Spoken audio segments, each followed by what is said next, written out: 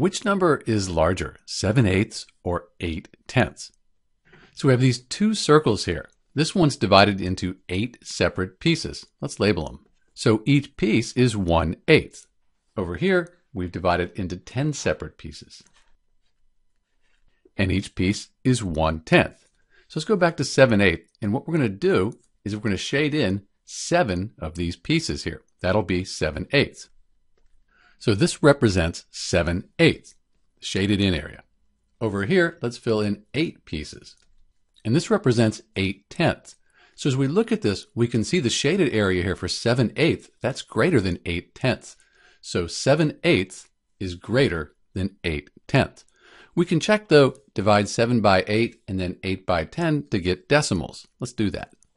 So 7 divided by 8, that equals 0.875. Let's call it 0.88. Over here, 8 divided by 10, that equals 0.80.